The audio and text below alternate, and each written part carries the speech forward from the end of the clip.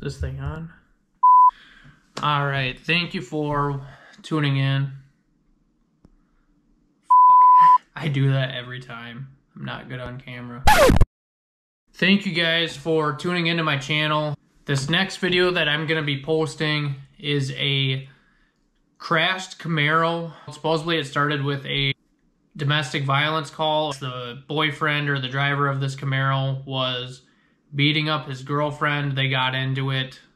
He ended up leaving the scene. He went and crashed into a field. He was detained by the sheriff's office. They booked him into jail, and sounds like he's getting a one-way ticket to prison. So I guess he's had a history of this kind of stuff in the past. My GoPro ended up dying towards the end of the recovery, so I got most of it, but that's why I wanted to do one of these intro videos just to give you guys just a brief on what's going to be going on.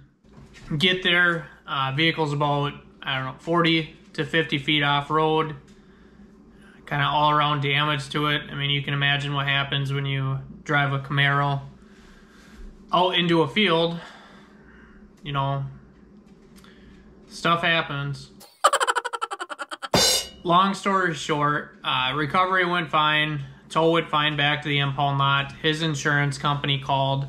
They were going to be taking care of the bill on it. He got into it with his insurance company because they were asking him to explain the damage to the vehicle. I don't know if they didn't know the whole story or where it was found.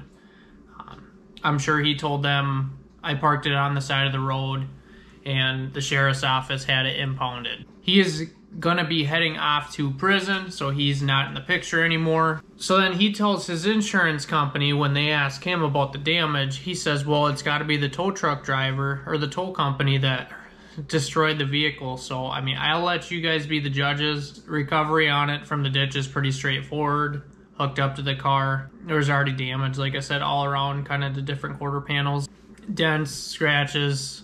I think he went through a fence post as well that was underneath the car. Regardless, he had it destroyed before I got there. I mean, personally, I think that you could probably fix it up and drive it again. Thank you for watching. I appreciate all the subscriptions and the likes. Be posting more videos in the future here. Stay tuned.